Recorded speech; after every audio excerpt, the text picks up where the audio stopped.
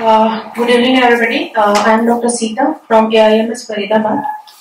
I'm going to present a case of Mr. ABC. He is a 50-year-old male, married, shopkeeper by occupation. He is a resident of Singrauli, Madhya Pradesh. History has been given by the patient himself, and it is reliable.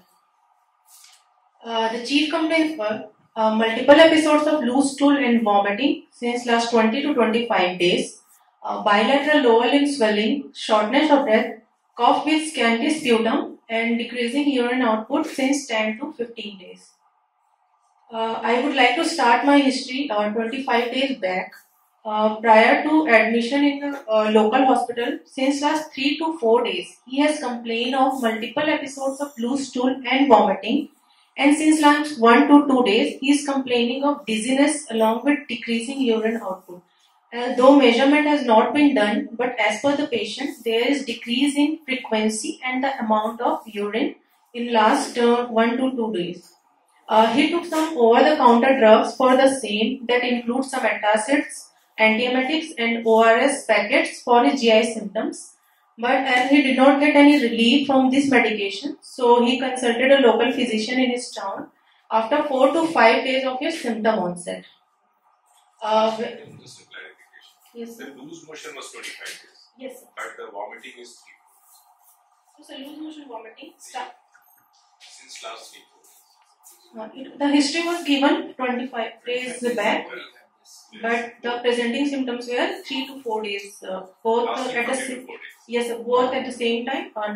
Nausea, vomiting, along with loose stool, and thereafter, since 1 to 2 days, he is complaining of dizziness along with decreased urine output. When he went to the local physician, there he was told that he has low BP and some GI symptoms, for which he was given IV fluids along with IV Ciplox as remembered by the patient. At that time, his serum creatinine was 4 mg per deciliter. That patient was admitted for about 2 to 3 days in that clinic, and then in view of worsening renal parameters and no clinical improvement, the patient was referred to higher center. The rise in serum creatinine is as shown in the slide as from 4 to 6 mg in last 2 to 3 days. Then he visited to the new hospital where he was evaluated further. His GI symptoms has not resolved and he had persistent low BP at that hospital also. So he was given IV fluids along with higher antibiotics for GI infection control. In that center also he was told that he has some gut infection, but at that time he is not aware about the antibiotics that he has been advised by the physician. Though he has been told that he has GI infection, but any blood, stool, urine or ultrasound or X-ray didn't reveal any infective foci at that time. His renal parameters shows improvement from 7 mg to 4 mg over the next 7 days. Along with his BP has improved and his urine output has also improved to 1 to 1.5 liter per day in next 4 to 5 days. However, since in the next 3 to 4 days, he had again acute worsening of his renal parameters, which rises from 4 to 6 mg per deciliter. But here he has developed bilateral lower limb swelling along with shortness of breath, cough with scanty sputum, and the urine output has decreased up to 300 to 400 ml per day. Here the measurement has been done as he was in the healthcare center. This lower limb swelling was insidious in onset, progressive in nature. The patient has first noticed the lower limb swelling, which progresses up to the knee in the next 4 to 5 days. It was associated with shortness of breath, which was more on lying down position. He also had complained of cough with scanty sputum, and there is a decreased urine output. He gave a significant history that in the last 3 to 4 days, his BP has risen up to 140 to 150 2 to 3 times, for which he has been prescribed some antihypertensive medication, but he has not known the name of that medication, followed by which he has again developed that complaint of dizziness or drowsiness as he has experienced previously during his GI symptoms. So he was evaluated further for this acute worsening of renal parameters. As per the patient, he has been told that he has some lung infection along with fluid overload and low cardiac low cardiac functioning. As there is as per the patient, the doctor had told him that there is rise in the blood infection marker along with its cardiac functioning has been reduced, but it is most likely related to infection, not due to any heart disease, as his serial profile were also normal. He was given a broad spectrum antibiotics in view of suspicion of any infection, plus IV diuretic to increase the urine output and to decrease the fluid overload status.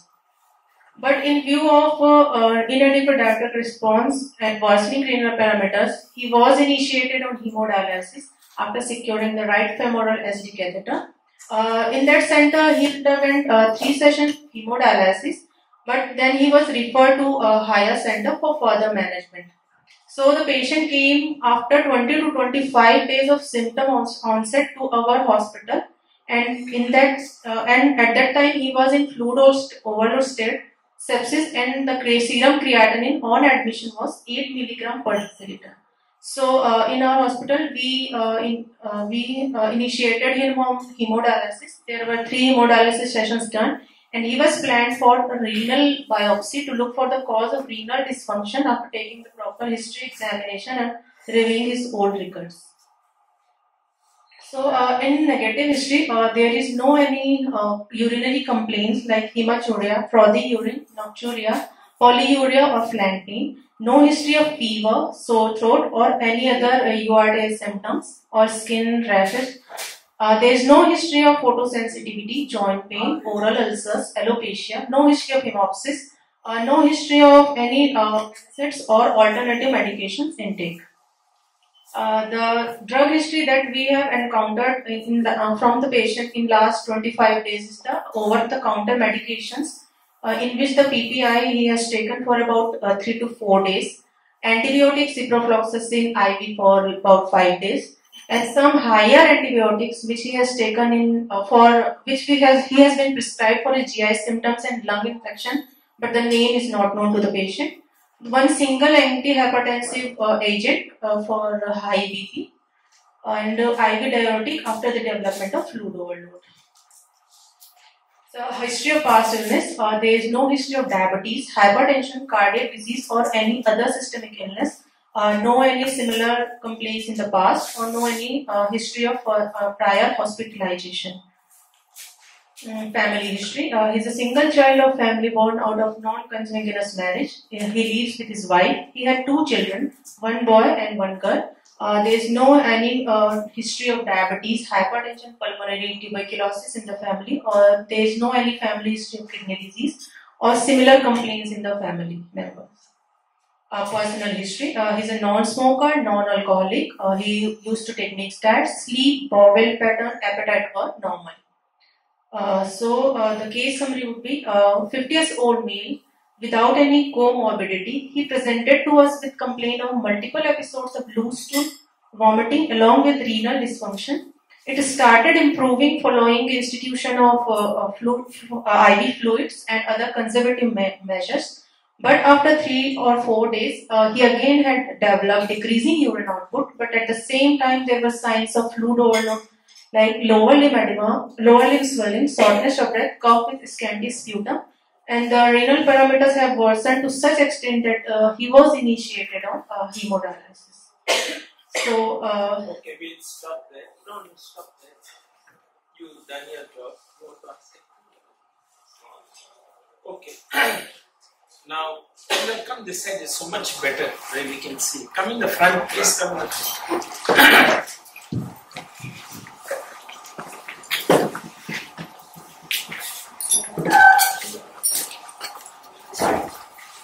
So she's presented a very interesting case. Who will analyze the history? Viola, from which year on DNB? Second. Okay, you analyze this history. So what do you think happened in the first part of the history?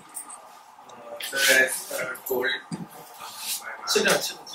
and there was history of some multiple episodes of like going back before admission 25 days back. There was history of multiple episodes of loose stools as well as vomiting, and that led to derangement in the kidney function test also. So at that time, likely the cause which caused the acute kidney injury was related to something pre-renal hyperperfusion. So, what is it that made you suspect pre-renal? So, as there was n number of multiple episodes of loose One. and vomiting. Okay. And then even sir, in the history there was slight improvement in the KFT when the patient was given IV fluids. So response to fluids. Then third thing, what else made you suspect pre-renal? Improvement in kidney function. Creatinine improved. Okay. So the way she presented, the first part appears to be some AKI secondary to whatever, fluid deprivation, secondary to sepsis, we don't know. But it improved with fluid. Then what happened after that? After that, like when the patient was given IV fluid treatment, he developed fluid overload status, as there was swelling in the legs, as well as he started developing dyspnea associated with cough. So you think it was fluid overload? Okay, pulmonary edema. But then why did the creatinine worsen? So maybe the underlying sepsis must not have improved. That would have led to. Could it be a second hit of something? If a patient comes to you with edema, comes to you with a rising creatinine and with signs of, say, fluid overload, what type of kidney disease would you suspect? First, and what type? We may be totally wrong, but we are only going by history. The first kidney disease, what did you suspect? You suspected AKI, possibly renal, possibly mild ATN, we don't know. No? The second, if you were given this history, what would you suspect? So, ILGN infective. You would think of an infective glomerulonephritis occurring in this patient. So what is, let's see her diagnosis.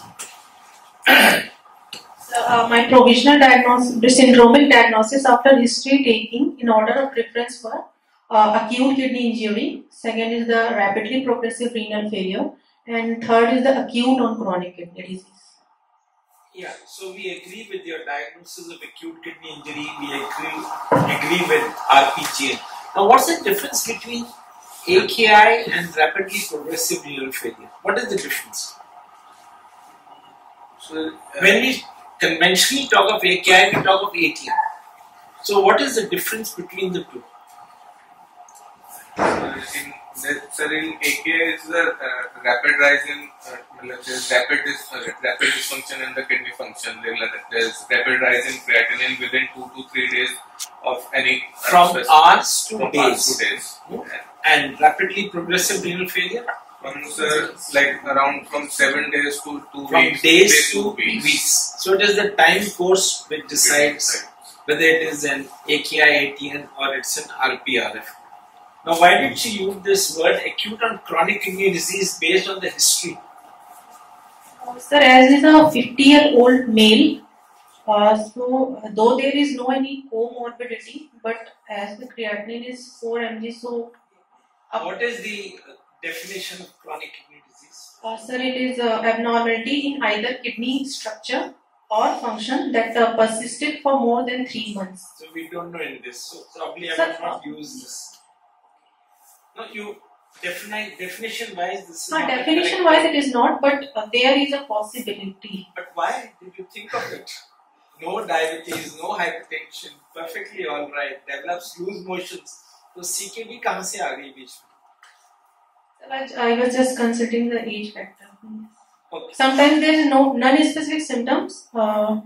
So whenever you present based on history, based only on the history, don't bring in the findings into this. Okay, so acute on chronic will not be included. One of the two. Okay. Then, can anyone think of anything else? Yeah. Acute interstitial. Yeah, so she says that the first episode may be ATIN. That's why now the term used is ATIN and not AIN or ATN. because any of the drugs could be causing this tubular interstitial nephritis. But the odd feature is the edema, the hypertension. Now, urine findings are very important at this stage, which I'm sure she will tell us. So what we'll do, you don't present everything. Let them ask what they want to see. Yes. You're which year? First year. First year. Okay. You people are second. Third year, sir. Oh, great. Now you ask her, what do you want to see next? Urine routines. Show them the urine routine. Sir, shall I proceed with a general examination or shall I proceed with the Okay. After the investigation? examination, you will show her the urine routine. On general examination, patient is conscious oriented to time, place, and person. Build age average. Weight is around 73 kg with BMI 22.2. Vitals were normal. There is no any postural hypotension, and at the time of presentation, his BP was 120/70. That is measured in both arms, and there is no postural drop. Pulse is at 4 per minute, regular, normal in volume and character. There is no any radial or radiofemoral delay, and all the peripheral pulses were palpable. However, his SpO2 is around 90% at the room air. There is no pellar, clubbing, teres, jaundice, cyanosis present. Only the significant finding in general examination is the edema that is present bilaterally. It was fitting type and it is present till both knees. Then on general examination is on first I had examined the respiratory system. On inspection, the bilateral symmetrical chest is there. However, there is decreased chest movement bilaterally. On palpation, there is no any tenderness. On percussion, there is stony dullness over the right infrascapular, infraaxillary, and inframammary region bilaterally, which is more extensive towards the right side. On auscultation, there is a decreased breath sound. On central cardiovascular examination, there is the normal precordium is there, and on palpation, the apex beat is present at the fifth intercostal space, 1 cm medial to the mid-clavicular line. There is no any additional added sound like murmur or any pericardial drum. For abdomen examination, flank fullness is there on inspection and umbilicus is inverted. There is no any organomegaly or tenderness. On percussion, there is a dull node present in the flanks and shifting dullness is present there. Bowel sound is present but it is sluggish. CNS examination is normal. So after physical examination also, my provisional syndromic diagnosis would be acute kidney injury and RPRF. And I excluded acute on chronic kidney disease. So have you added anything by general physical examination or general examination? Has it added to your diagnosis? So there is no pellar. No, has it added to your diagnosis? Positive find. There were few positive. Sir, hypertension, BP is normal. There is no hypertension. There is no pellar, so there is no, basically anemia is not there. Plus.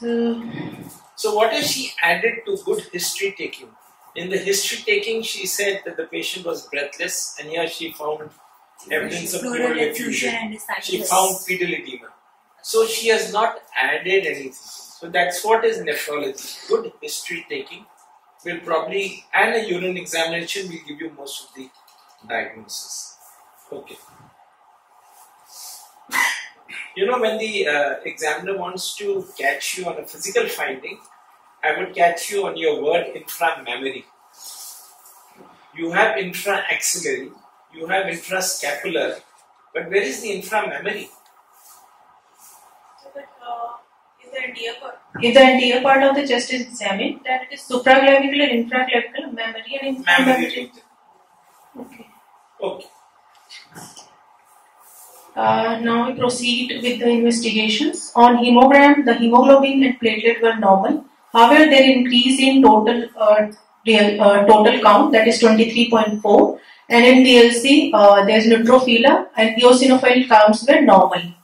Serum creatinine at the time of presentation was 8 mg, normal electrolytes. Total protein 6.4 along with normal albumin. Coagulation parameters were normal. The CKD and MBD parameters were assessed and more or less they were within normal limit except vitamin D level.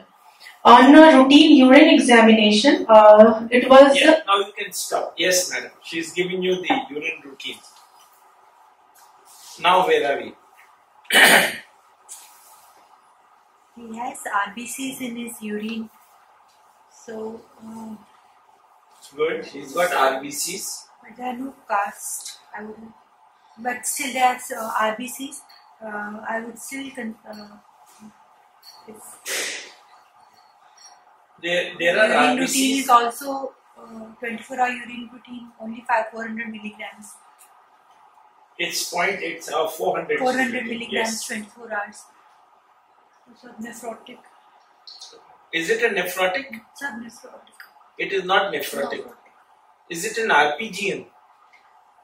It could be RPG Why do you say RPGN? because RBCs are still there and subnephrotic proteinuria. He has edema. And there is proteinuria and Proteinuria. edema. Okay. Edema. Could it be an ATIN?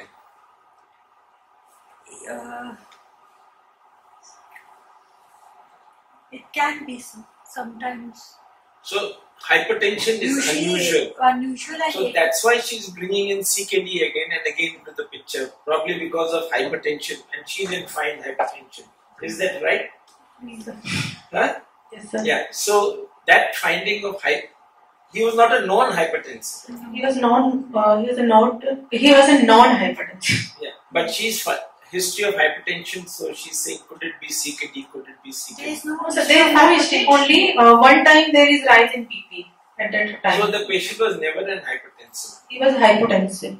Hypotension. Hypotensive. So it still could be ATIN. ATIN. It still could be RPGN. Generally in RPGN you'd expect more RBCs.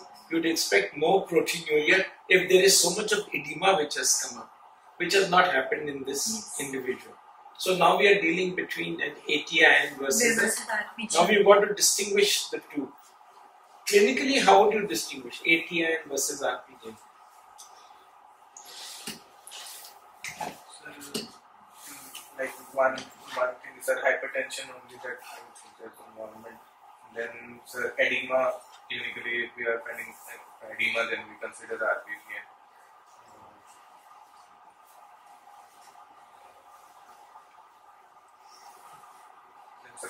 Like in urine finding also proteinuria, you may be Usually ATIN is Okay. Who will tell me? Can you tell me the syndromes that we deal with in kidney disease when we present a case of like she has presented? What are the syndromes in nephrology practice? Nephrotic, nephritic, pulmonary, Anybody? Yeah. nephritic, acute kidney injury, chronic kidney disease, hypertensive diseases, renal calcular diseases, isolated urinary findings, renal tubular acidosis, interstitial diseases, and So whenever you present a case in nephrology, we have these 7-8 syndromes. Urinary tract infections. We have these 7-8 syndromes. So first thing is, you must try to fit it, if you can, into one of these syndromes where it is possible. And that's what she has done.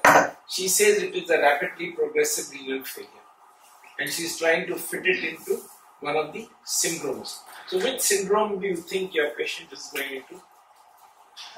So from history, examination and investigation finding, I would like to go with AKI first. Okay, let's. There is possibility of RPRF, but my differential diagnosis would be acute kidney injury. Okay, who will tell me the definition of AKI? Who can tell me the KDIGO classification of AKI? Yeah. Rise in serum creatinine by 0.3 milligram per deciliter over 40. How many grades are there? So 3 grades as per kg. Okay.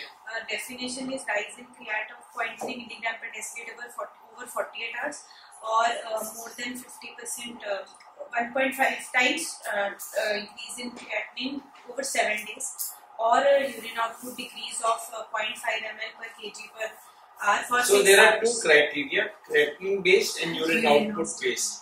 Now, suppose there is a discordance between the two criteria, which one would you select? Discordance means the urine output is not there but the creatinine has not risen. You would take the higher grade, whether it's the urine output, then you take the urine output as your grade of AKI. What is the difference between KDIGO AKI versus AKIN criteria or rifle criteria? So AKIN said that the increase in 0.3 milligram per deciliter or 1.5 times should occur over 48 hours. Whereas KDIGO defined 0.3 milligram over 48 hours and 1.5 times over 7 days. So the time, AKIN stuck to 48 hours and they said onset could be 48 hours but up to 7 days. And what about the rifle criteria? The rifle used GFR. So GFR was removed by What is the problem? Why did we do away with rifle?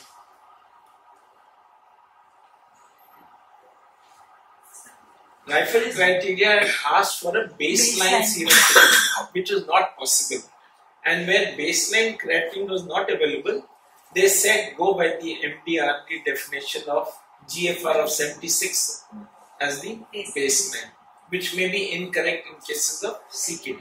You may not have such a high GFR. Okay, so as for KDIGO, where does your patient fit in?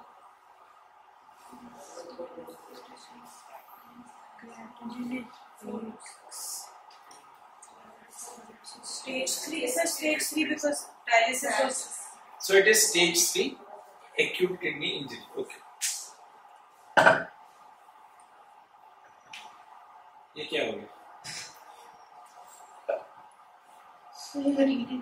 So serology were done. Viral markers were negative. ANA by IF was negative. DSGN is negative. NTPR3 and MPONK is negative. Anti-GBM antibody is negative. C3, C4 were normal. Ultrasound revealed bilateral normal kidneys with CMD maintained. Liver, spleen were normal. HRCT revealed no any consolidation. It was just suggestive of fluid overload. Echo revealed LVF of 40 to 45%. There is no RWMA and there is no any vegetation that is suggestive of infective endocarditis. So till now we have ruled out CKD, RPGN causes, that is anti-GBM disease and associated vascularitis.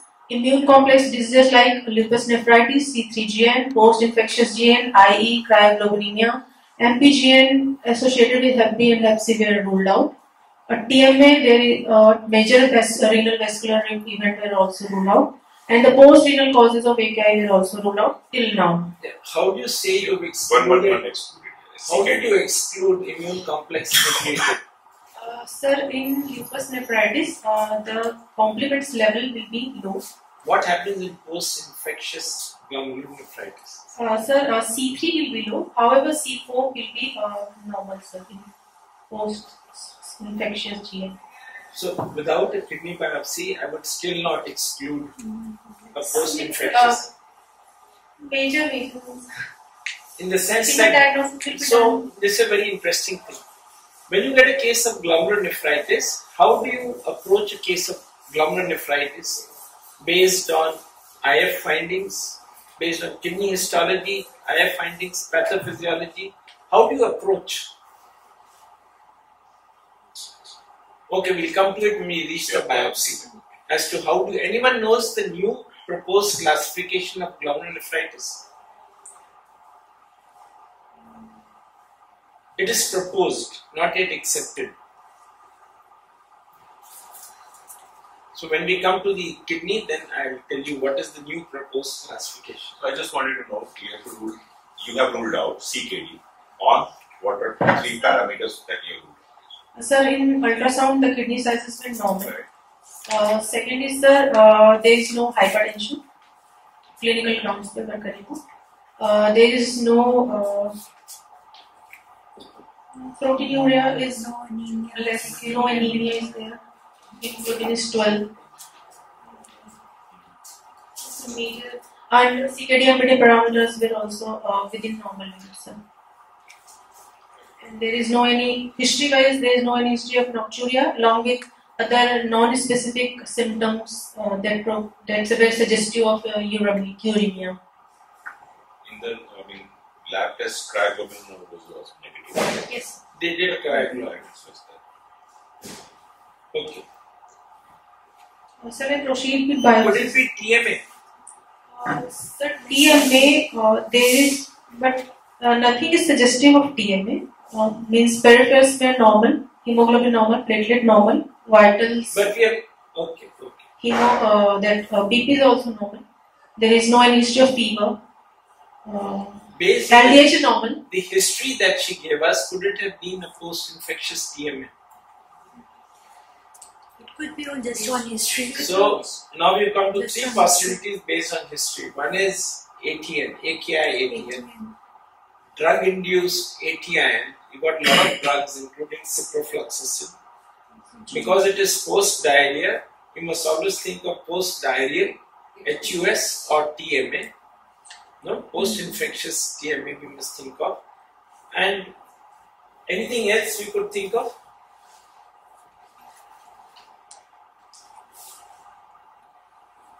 If the history is to be believed, what you told us, that he became alright and then it started rising, that is something I'm not able to sort of figure out unless some drug has affected him at that time. If it was over a longer period of time, we know that crescent formations can take place in the kidney. So a crescentic transformation or whatever leading to secondary rise in renal parameters. Okay. Shall I proceed with biopsy, sir? On light microscopy, there were 12 glomeruli. None of them is sclerosed. There is no significant proliferative or exudative activity. No glomerular capillary thickening. There is no evidence of segmental sclerosis, crescent formation, tuft necrosis, or intracapillary thrombi, or any congophilic deposits in the visualized glomeruli. Now the tubulointerstitial compartment, there is tubular atrophy or interstitial fibrosis, which is less than 10%. Tubules show prominent cytoplasmic macular changes, along with evidence of severe acute tubular injury with epithelial simplification and loss of blood borders.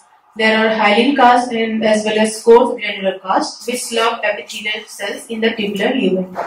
Multifocal interstitial inflammation advanced with eosinophils forming the areas of tubulitis and significant interstitial edema is there. Arterial shows only focal vacuolization.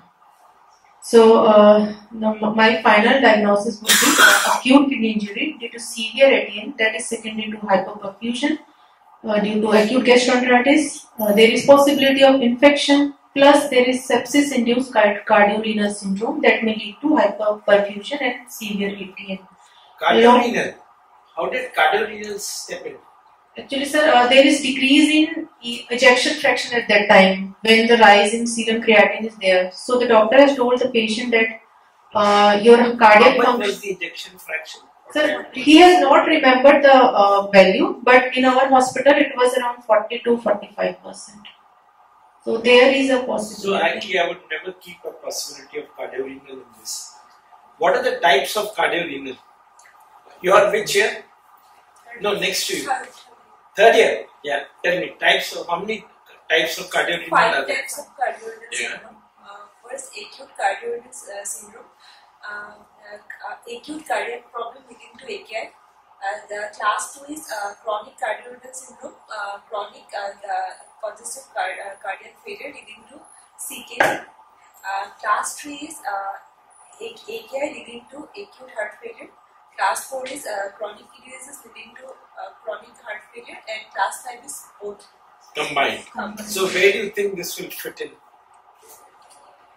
Class 3. So you think it is a kidney disease with a secondary cardiac involvement. So suppose the patient is actually in cardiac failure, what are the findings you would expect?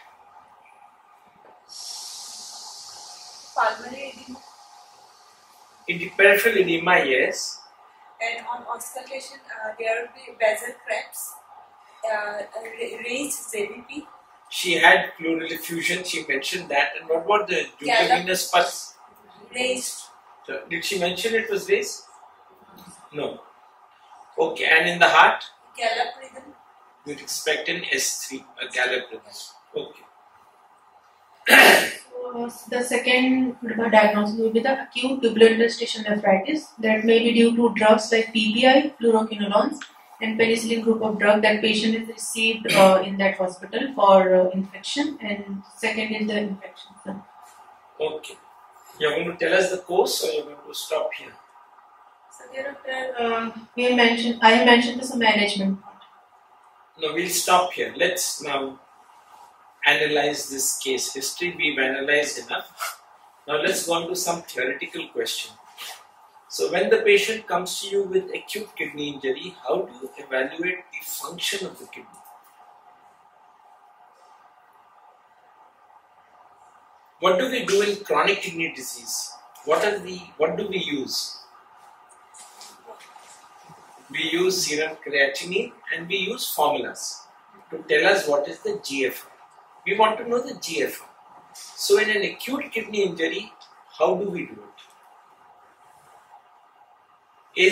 Are the formulas accurate? Why not? Your third year? Okay, tell me why the formulas are not accurate?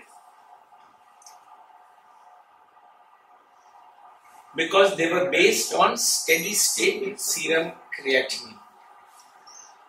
And we cannot measure the GFR in an acute kidney injury. We cannot use radioisotope methods to have the eGFR. So there is something known as a kinetic GFR, which you can use in acute kidney injury. What is the problem with creatinine measurement in acute kidney injury? So we can't use the formulas, we don't have kinetic GFRs, we cannot do actual GFR estimation. So then what is the problem with creatinine?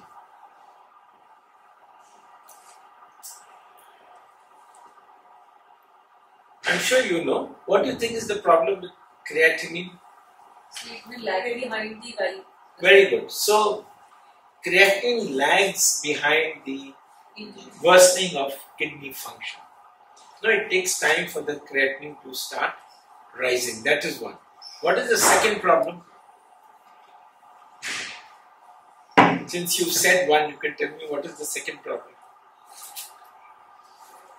So in sarcopenic states, you may not get a rise of creatinine proportional to the renal dysfunction or to the GFR. So what can we use? Can we use cystatin? You are saying no, why not? No, sir, it can be used. So it can be used, but even cystatin depends upon a steady state. So that is the problem about measuring the GFR in acute kidney injury. We still don't have a reliable marker. So when we are talking about markers, do we have biomarkers that can predict? Can you name some biomarkers? So, kidney injury molecule 1. Okay, which is the one which is most commonly used in clinical practice? NGAL is one. Just first mention them. One is NGAL, second is KIM, then Insulin, right? you have heard of TIM, yeah? TIM and insulin growth factor binding protein. So all these markers have been approved by FDA. But what is the problem with these markers? What do they indicate?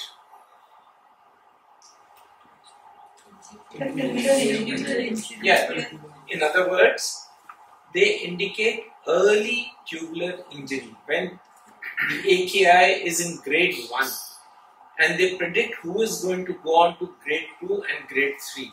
But then what is the problem? Why aren't we using these markers? Not available.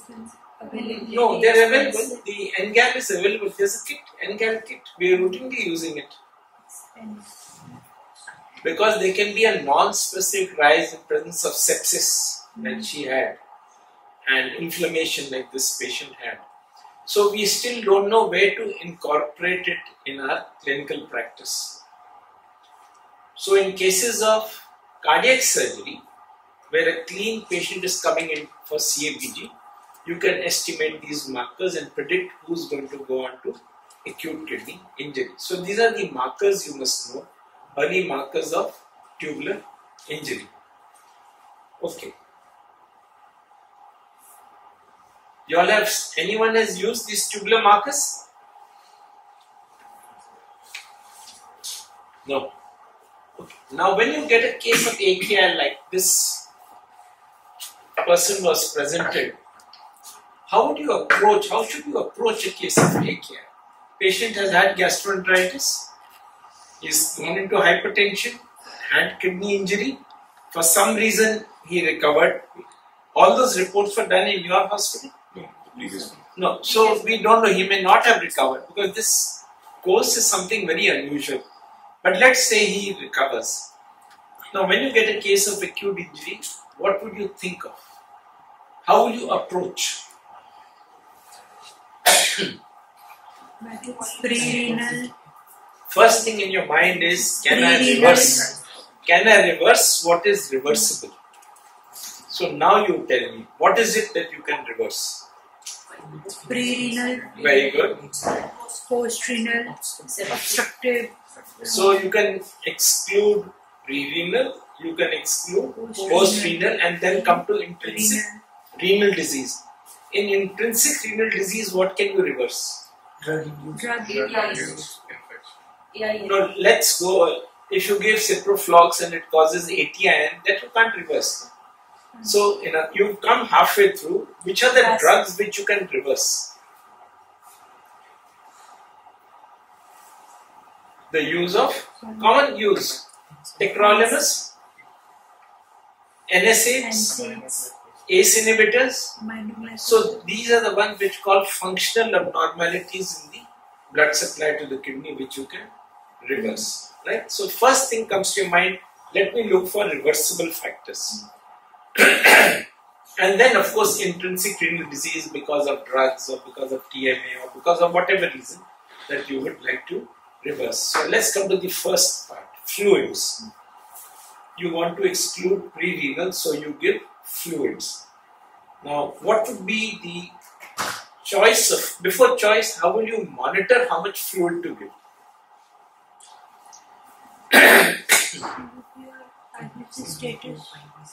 IVC status clinically, and other than that we can So go what for do you see clinically?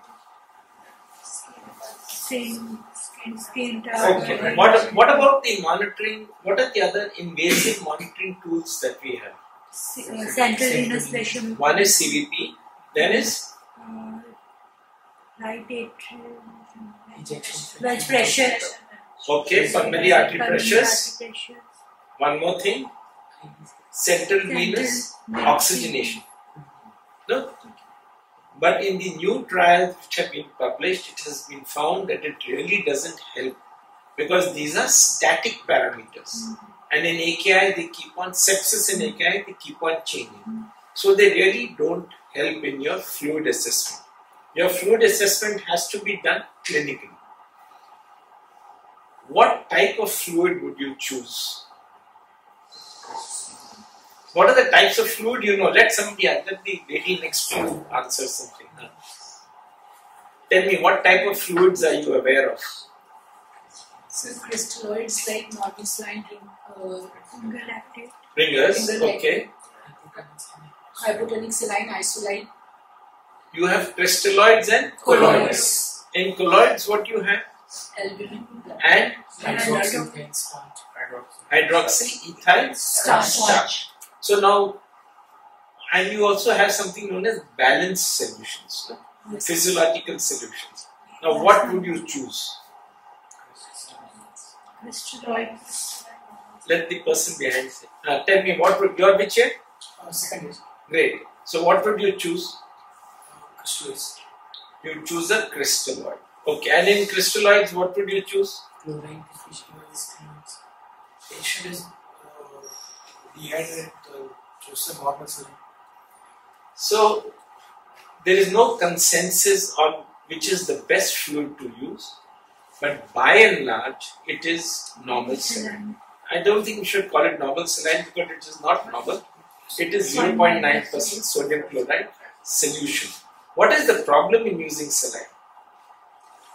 Sodium. Chloride is a little high. What is the strength of sodium in 150. compared to balanced solutions where it is about 140? 140. When a patient has diarrhea, what type of acidosis does he develop? So normal and He develops hyperchloremic metabolic acidosis. And here you're giving him more Chloride. chloride. So that is what you have to watch out for that there may be a widening chloride level. Chloride levels would be going up because you are using saline. Okay. Shall I deviate a little from her case? Yes. On this aspect? Okay. How do you distinguish hyperchloremic metabolic acidosis from a large anion gap metabolic acidosis? This patient may have got acidosis also. No? He may have actually developed sepsis, acidosis and diarrhea. Now you are saying it is large anion gap metabolic acidosis. She is saying there is diarrhea, so it's a normal anion gap metabolic acidosis. Suppose I tell you both are there, then how do you find out if both are there? Coexisting. Metabolic acidosis with normal anion gap metabolic acidosis. Delta gap. So what is a delta gap? Between the anion gap divided by difference. Change in the bicarbonate. Normally it should be 1. No, whatever that falls by 1, this should also fall by 1. So when there is a large delta gap, so the delta gap, does it increase or decrease? It becomes large, the delta gap. No, it becomes more than what you can expect. So this you must keep in mind when we're talking about ABGs. Anyhow, we deviated from the topic, coming back to fluids. So we discussed about the fluids, we discussed about creatinine, stages of AKI that are there, and we discussed about the the definitions, rifle versus AKI versus the KDIGO guideline. While she was speaking, I was trying to make a note as to what else we could ask. Yes, very important. What is the role of a diuretic? When he came with drop in urine output, what is the role of furosemide? In an acute kidney injury, what is the role of furosemide? Prevent extrovert. Why do we all use furosemide? There has to be a role, no? That's why we are using. So, what is the role of furosemide? Fluid challenge. Okay, what is fluid challenge? So, giving bolus, there is an increase in urine output of more than. So, furosemide is used as a stress test. Unlike in cardiac practice, you have the troponins, the troponin-I, CPKMB, and whole host of new things coming up. In nephrology, unfortunately, there is nothing beyond creatinine. So you use furosemide as a stress test. Now, what are you trying to check when you give furosemide? Urine.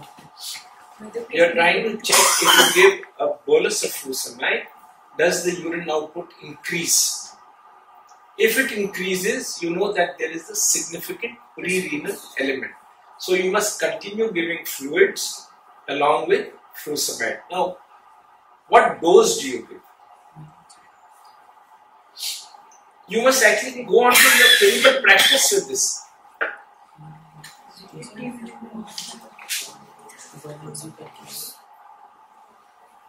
patient has not used diuretic before than 1 milligram per kg, if he has Very good. And what do you monitor? Urine urine output output in next 2 hours. 200 ml in Next 2 hours. over the next 2 hours. If it happens, you know there is a significant pre-renal. Now he asked a question. Does it change the prognosis of the patient? Yes. Suppose you have an oliguric AKI and a non-oliguric AKI secondary to furosemide use. Does it change the prognosis? So it does not change the prognosis. But if at the onset the patient had come with non-oliguric AKI, that means it's a milder form of AKI. So these people do better than oliguric. But when you use furosemide stress test and they become non-oliguric, it does not change the prognosis. then what does it change? Management. Yeah, how does it change the management? So if the patient is not going to respond to diuretic, then you have to switch to renal replacement. So you don't have it to makes very good. It makes fluid management easier, by using furosemide. Otherwise, it doesn't change the prognosis in people. Okay. Now this patient, when he came in shock, can you go back to your slide, first slide?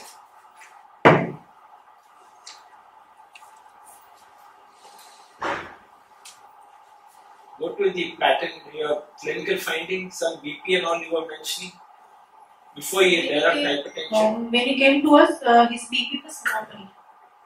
Over there in that hospital? In that hospital, it was lower than BP, but exact So, is not. what is the blood pressure that you want to maintain in these people?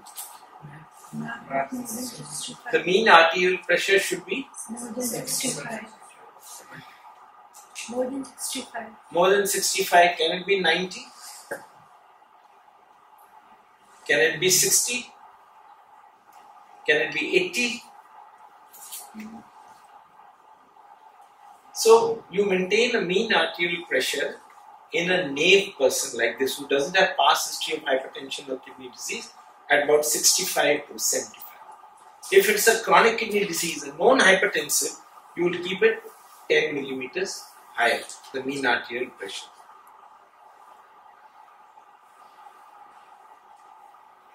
Okay, then just go down. When did you start dialysis? Sir, in previous hospital, he was initiated on hemodialysis as there is no any diuretic response and he is in low fluid overload state. And what was the creatinine? At that time, sir, it We was don't about So they started dialysis for the conventional 6. indication. Now, who can tell me the various trials which have looked at when to start dialysis? I'm sure you all are aware of it. Yeah, tell me, one by one. Akiki 1, Akiki 2, Elaine trial, Ideal ICU, Start. start. So these are 5 trials. Now what did these 5, we'll not go into what pattern of patients they took, but leave out Akiki 2. What did the other trials show?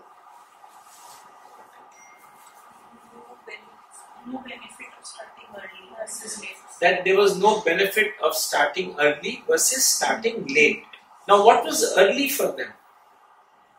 6 hours. So even when a patient reached stage 2 or stage 3, within 6 to 12 hours they started. And anything beyond that they said it was late. So we never follow that in our practice. We don't go by this. So what do? We do what Akiki 2 says. Now what did Akiki 2 say? That there is one standard indication for starting dialysis. Let's ask the first year. Yes, ma'am. Sir, hyperkalemia, metabolic acidosis, oliguria, uremic Hyperkalemia, metabolic acidosis, oliguria, fluid overload. sorry, fluid overload, uremic encephalopathy. So these are the standard indications for starting dialysis. Now what did Akiki 2 say? Let's ask the third years. What was the philosophy behind Akiki 2? They wanted to know how late is late. No? They said, okay, you are saying we should wait, but how much can we wait? So they took a cutoff of Bunn. Anyone can remember that Bunn cutoff? So they took a Bunn cutoff of 112. Why they chose, they didn't examine in their trial, but they said 112 was late. And then for another group of patients, they waited till there was a standard indication or the Bunn crossed 120 or 22. Bunn, mind you. So what did they find?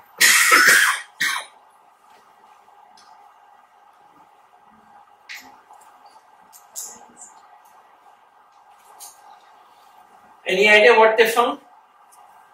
There was no difference, but the 90-day mortality was lower when they started late and not very late. So they said there is no point in waiting for it to be very, very late. You can start when it is late, but don't start very, very late because 90-day mortality was higher. Why do people with AKI die? Why do they die? Have you ever thought, do they die of kidney disease? You've started dialysis. Cardiovascular. So they die of the complications of acute kidney injury. That is, they die because of their effect on the heart, they die because of the effect on the brain, they die because of electrolyte imbalances. That is why these trials were designed. They said if AKI causes high mortality, let us start dialysis early. But they found that there was no difference. Okay, now when do you stop dialysis? Having started, when do you stop? What do you do? Which hospital are you from? Vedanta. Yeah, tell me, when do you stop? So when the urine output or the rate of rise of serum creatinine slows down, or when the patient starts having improvement in urine. So one is subjective. We are already. When do you stop? You are also from Vedanta? Yeah. So when do you stop?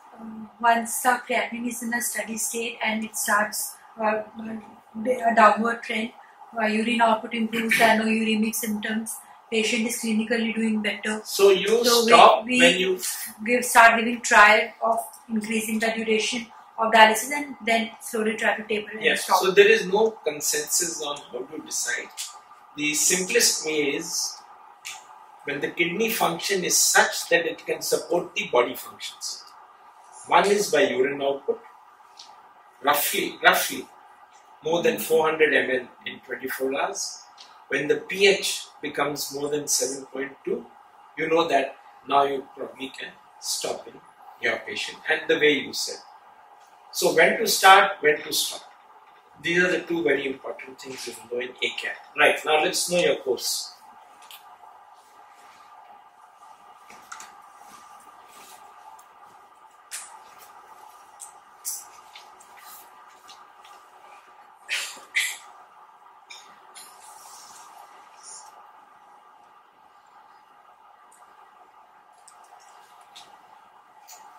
When the patient came to us, he was in state of fluid overload with normal BP 120/70 along with a serum creatinine of 8.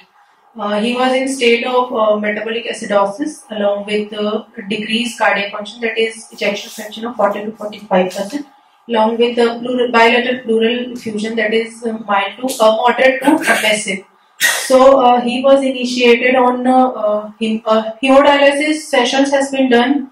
3 sessions were done prior to biopsy, and after biopsy there is 2 more sessions required. Plus he was given IV diuretic for fluid overload, following which he has good response. So after 5 sessions of hemodialysis, there is no any need of further dialysis sessions. The metabolic acidosis initially was managed by dialysis, but later on he required intermittent soda bicarb injections, later which was shifted to oral form. Can you go to the histology again? Glomerular compartment is normal. Yeah, it is.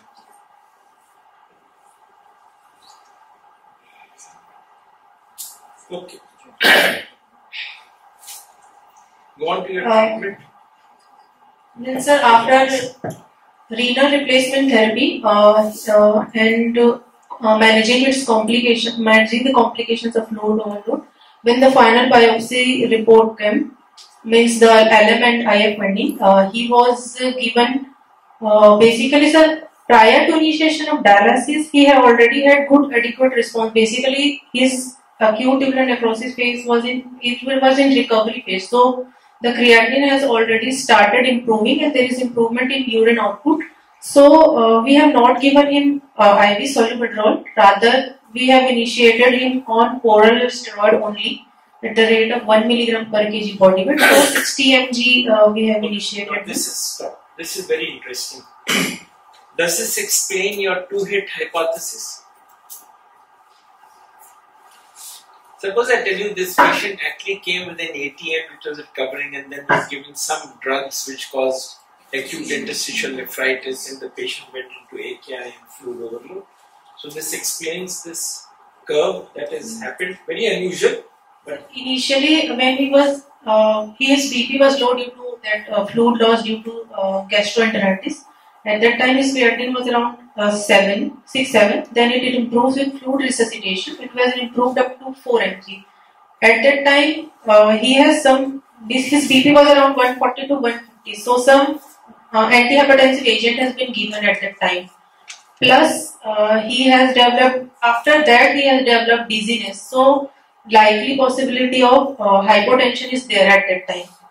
Plus, at that time he also had developed after 1 to 2 days pedal edema, shortness of breath, cough. So, he was given multiple IV antibiotics. So, there is possibility of persistent sepsis or hospital acquired infection. So, infection and drugs. But why do you say infection? Sir, what was the WBC count? 23,000 at our hospital, and in previous record it was around 15,000 to 20,000. But any of the Cultures there was not low. negatives. Cultures. No, procalcitonin was not done. At our hospital it was around 1230, so it is high, and previously sir, they have not done. So you think this is post-infectious acute tubular interstitial? Post-infectious plus superimposed with drugs also. Interstitial nephritis. Plus he had taken ciprofloxacin during that AG time, so there is an interval of around 7 to 10 days also. So yes, so what is the role of steroids in tubular interstitial nephritis?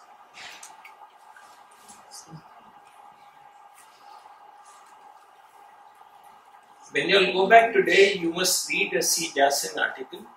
I think it was 2018. How will I treat? You have those case studies in C. Jassen. How will I treat a case of acute interstitial nephritis? Is given, a lovely algorithm is given there. So now the role of steroids.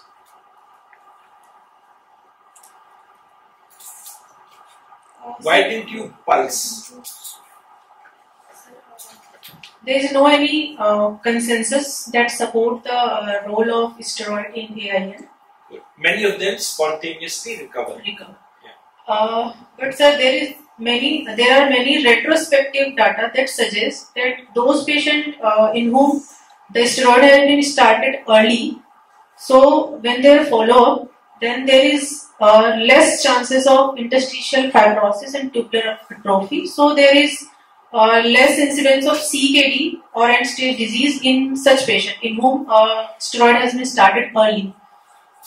So retrospective data is only there, sir. Plus there is a PRAISE trial. So there is no consensus on giving pulse versus 1 mg per kg of steroids. There is no consensus whether they should give 4 weeks, 6 weeks, 8 weeks. But suppose this patient had not responded, then what you would have done? Most likely will give pulse steroids. No. So there are case series where they will use other immunosuppression other than steroids in these people. For example, if a patient is a diabetic and he develops acute tubular interstitial nephritis and with steroids he develops psychosis or worsening of diabetes, then what did you use? The agents, apart from steroids. That's what he's Steroid is good. You can use steroid sparing immunosuppression. In the biopsy, are there any prognostic indicators that your patient may not respond to steroids? So that interstitial fibrosis and tubular atrophy, but it is less than 10% in our case. Yeah. So it is not that significant. And when there are large number of plasma cells, this is a poor prognostic indicator. Okay, then. And sir, we are discharging on around 40 milligram per kg per day.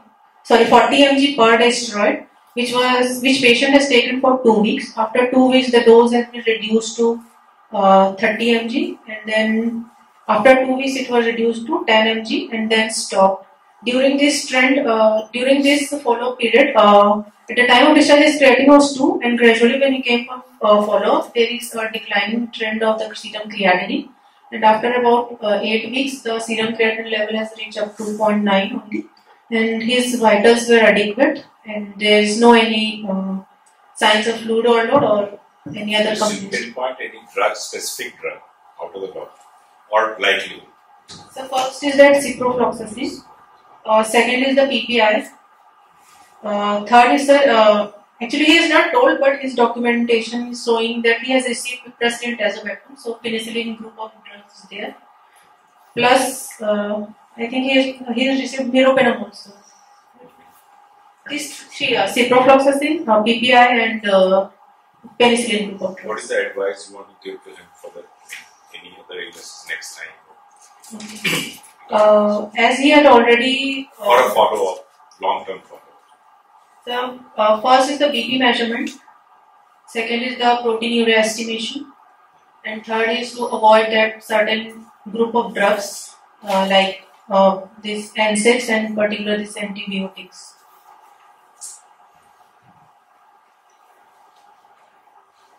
So you treated for around 8 weeks, that is the specific time frame. Okay. And any follow-up on the investigations that you have? So we have repeated routine urine and urine protein creatinine ratio, and it was normal. Urine protein is bland, and UV series is also found to 1. Is AKIs mostly, complete recoveries are there, but are they likely to get CKD in their long-term follow-up? Yes, sir. What is the possibilities of percentage? 40%. No.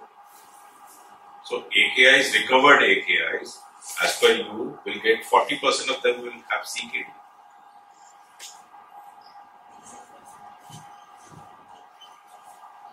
So I don't know the percentages, but yes, can anyone trace the course of AKI? What are the types of AKI courses that you know of? This patient had AKI, creatinine went up, came down, recovered. This is the traditional teaching of AKI. But is there any other course you know of AKI? It may not completely recover, and the baseline might. It may not reach the baseline. Reach the baseline Okay, good. and higher than other baseline. Patient being in dialysis dependent. It might not recover. He may So, progress to CKD. Suppose this patient had not, forget the histology. This patient was on dialysis and did not recover 6 weeks or 8 weeks down the time. What would you start suspecting? There is possibility of chronic tubular interstitial nephritis. No. A patient has come with acute kidney injury and you started dialysis and he is too ill for you to do a biopsy. So you wait for 8 weeks hoping that the kidney opens up. It doesn't open up. Then what do you suspect? So there is possibility of FSGS. No, those are glomerular diseases. We are talking about acute. I am taking you away from what you have read. That's why you are getting lost now.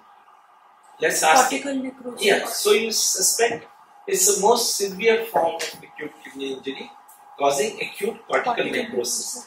What are the non-invasive methods of diagnosing acute cortical necrosis? CT scan will show us Show us what?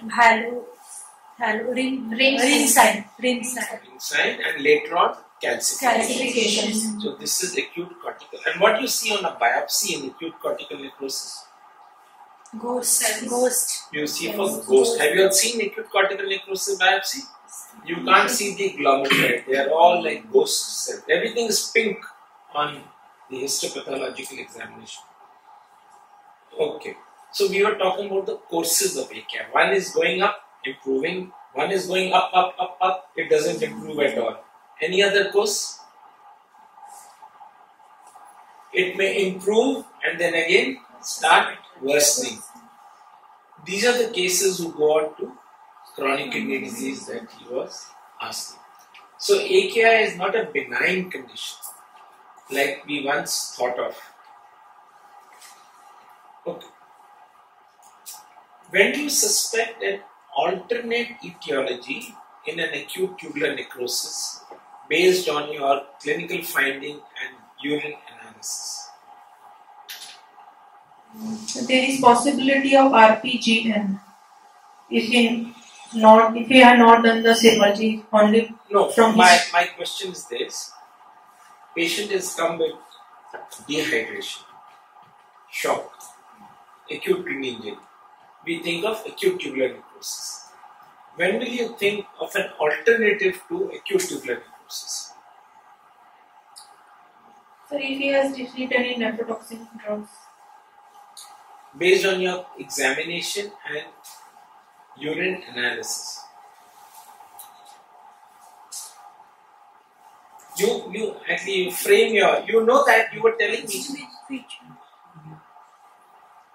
Okay, never mind. Let's ask someone from the,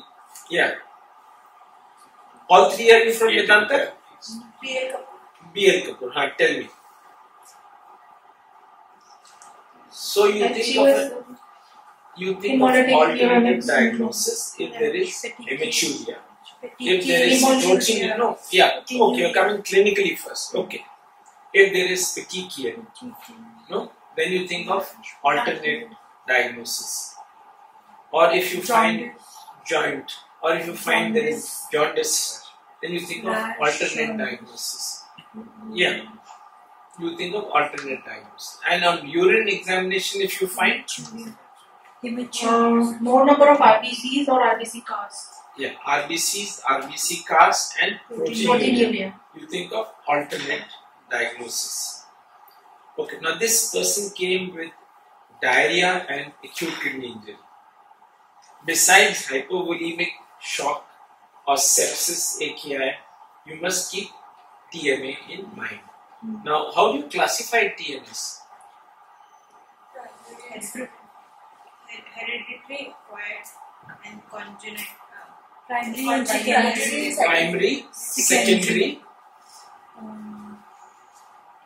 Secondary due to Secondary due to transplant malignancy, bone marrow transplant, infections, infections, autoimmune disorders, malignancies, Malignancies, drugs, drugs, transplant, and primary due to genetic, congenital. Okay. So how would you suspect a TMA in your patient?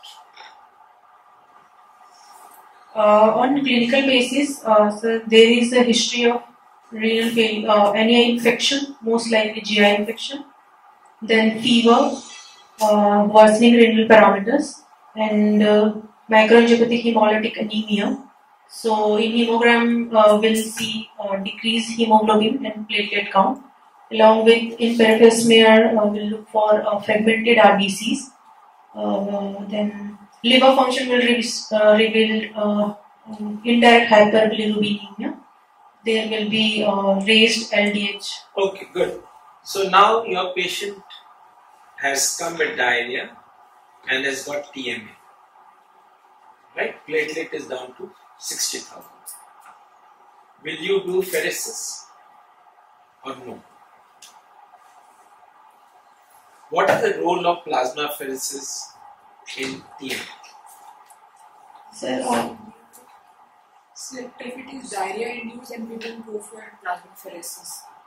If it is atypical, If it is anything induced other than ADAMTS 13 deficiency, there is no role of plasmapheresis. But then why do we do one plasmapheresis?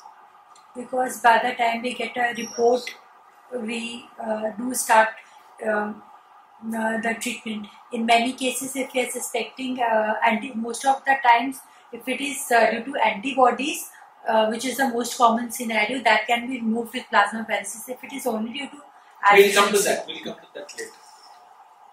So if there is an ADAMTS 13 deficiency, the treatment is plasmapheresis. Why? It gives the normal acting ADAMTS 13 and remove the It removes the macromolecules which are damaging the endothelium, and you are and infusing provides plasma plasma with with normal normal. von Willebrand factor. Okay, so the turnaround time now for adventist 13 deficiency is about 6 hours if you do it in Gangara. Alright.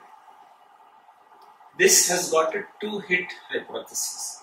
Many of the people are underlying adventist 13 deficiency and they develop a superimposed injury. That is why we do one till we get the report. Now you are talking about antibodies. What antibodies are you talking about?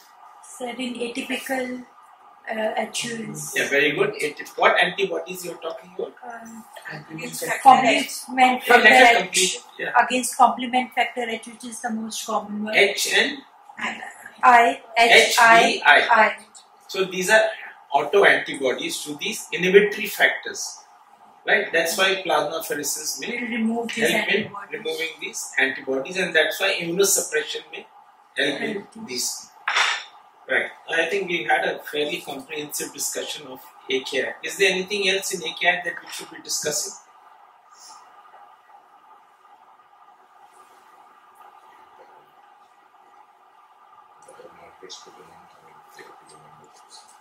Only 3-4 we discussed. Many more. Something about the cystatin C. Yeah. Okay, yeah. What do you want to know about cystatin C? You tell me. What is cystatin C? Sir, how it is done? It is easily available and what are the pros and cons? Let's ask the who. No, Medanta's there. You're from? Gangara. Huh? Gangara. You tell me. Tell. Cystatin C. In your hospital, Adventist 13 is being done? Yes. Yeah. 6 hours turnaround time. Now you tell me about cystatin C. Synthesizer. Yes. So cystatin C is a product of all nucleated cells. Right? It is excreted freely in the glomeruli and it is absorbed in the tubules. So what cystatin C, it is destroyed in the tubules, I'm sorry, not absorbed, it is metabolized by the tubules. So in people who are sarcopenic, who have low body mass, where creatinine is fallacious, you can do cystatin. And this is being done routinely in all labs. It's being done in NAL, it's being done in SRL, it's being done in Gangara. Medanta also must be doing cystatin C. It's outsourced. So it is being done routinely in Delhi, cystatin levels. The advantage of doing cystatin levels is when, suppose you get a very muscular person, like I had a 104 kilo weightlifter, creatinine of 1.3, and he was dubbed as CKD. So when we did the cystatin clearance, it was normal for him. Or when you get an amputee with acute kidney injury or with any kidney disease and you don't know what is the GFR, the creatinine is going to be fallacious. Then you do cystatin. Does it have any special role in pregnancy? Why do you ask? No, I've never thought about it because I know it's an alternate marker to creatinine. It is not without its own fallacies, but it is more sensitive than creatinine as a marker of GFR. So if you open your app, you'll have got the app on GFR app on your smartphones. Just open it.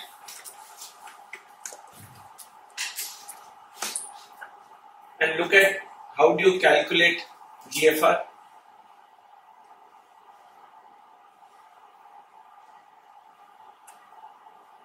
eGFR calculators by NKF. Just open it.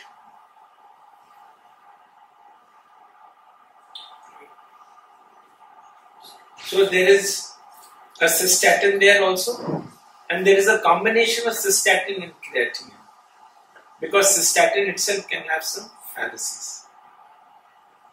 But it's being done routinely. If you want to do it, it can be done in any of these labs.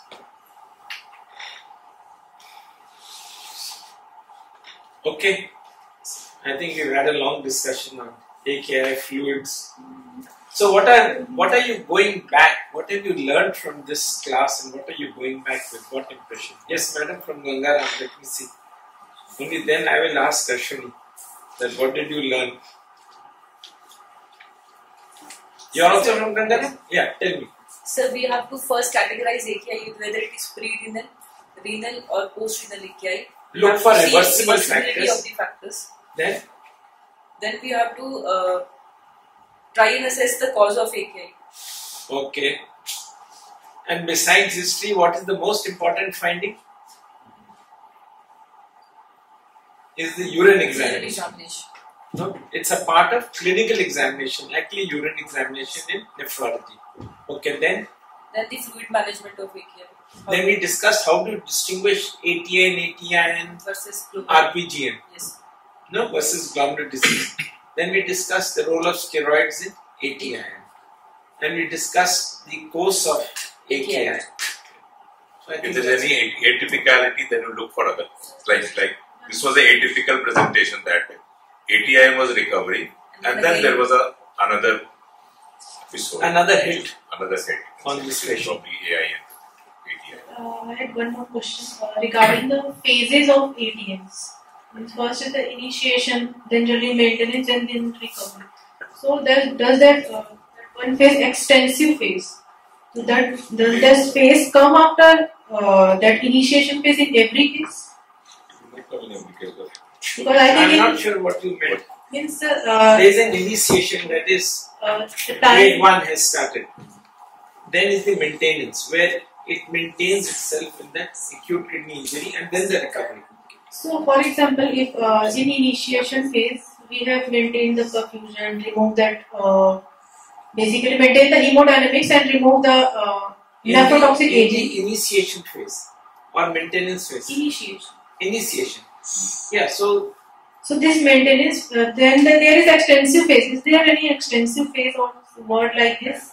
there are 3 phases that they Because in some classically article it describe. has been seen, it has been written that initiation phase first, then there is a maintenance phase in which the ongoing sepsis or hypoperfusion state has been prolonged. Yes. Like in this case, for example, if the sepsis has been there but it has not improved, so is there any extension of that initiation phase? Means Have the you read initiation that word extension?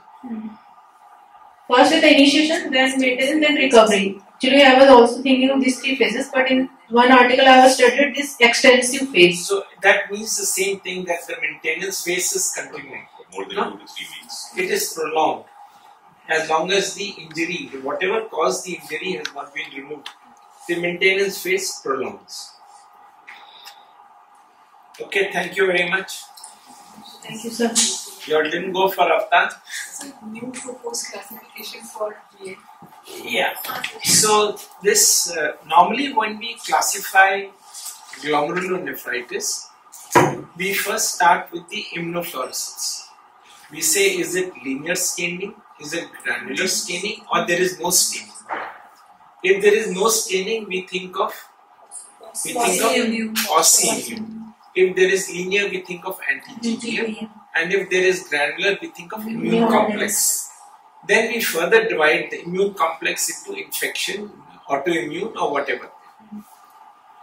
But now we know that one histology can be caused by many diseases, and one disease can cause many histologies. So it's very confusing when you try to interpret. So the new classification, let me see, it talks about, how I had remembered was PAPA. It talks about pathophysiology. What is the pathophysiology of the disease? Is it infection related? Is it autoimmune related? Is it alloimmune? He's brought in a concept of alloimmune. Is it myeloma related? He's given it a special topic, and one more, whether cancer or one more topic he's given. So he's spoken about pathophysiology. From this pathophysiology, then they go on to straight into the kidney. They're not talking about histology. Then they talk about serology. Is ANCA positive? Is anti-GBM positive? Is ANA positive? And then the acute, the kidney injury. Is it acute or chronic? Don't bother about histology. Suppose there is a autoimmunity. Suppose you find ANA positive, and if the patient has got an acute kidney injury going on, it says you must treat. This is still being refined. It says you must treat. If there are features of chronicity on histology, then don't treat. Then continue managing as CKD. So what they are trying to say is that this has not yet been accepted. Published in NDT 2023, one of the articles has given this classification only because of the confusion which is created on histology. We are trying to first see histology and then see the disease. Here he is saying see the disease, see the markers, and then see if the histology is acute, then treat according to histology. If it is chronic, then don't treat. So I can give you the reference. In fact, if you wanted to just pick it up, newer classification of glomerulonephritis, NDT 2023, you will come up with it. I must be having it on my Twitter also. In fact, a lot of learning is done through Twitter nowadays. No? Do you all see Twitter? No. You all don't see Twitter? You all will learn. If you just go through Twitter, follow the correct people on Twitter. No, I'll just tell you. So, I followed this young girl from PGI Chandigarh. And she came up. Here's the one. She said, so, when you blood and urine test for suspected glomerulonephritis, this is a new classification of glomerulonephritis I'm telling you. Is it infection related? Is it autoimmunity related? Is it transplant? Is it systemic inflammation? Or is it MGUS? Then you look at the immunotyping. What I told you. Look at PCR, serologies, look at autoantibodies, look at donor specific, look at complement, and look at free light chains. Then you go to the kidney biopsy and see what you are finding in the kidney biopsy. If there is activity, control it. If there is no activity, you don't break your head, MPGN, 10 causes. No. If there is activity, treat it because you already made a diagnosis of myeloma by the first 3 steps. So have you all found that? Yes. So I've got it on my Twitter. I don't know how to send it to this group. Should I send it to? I can send it to that DNB group.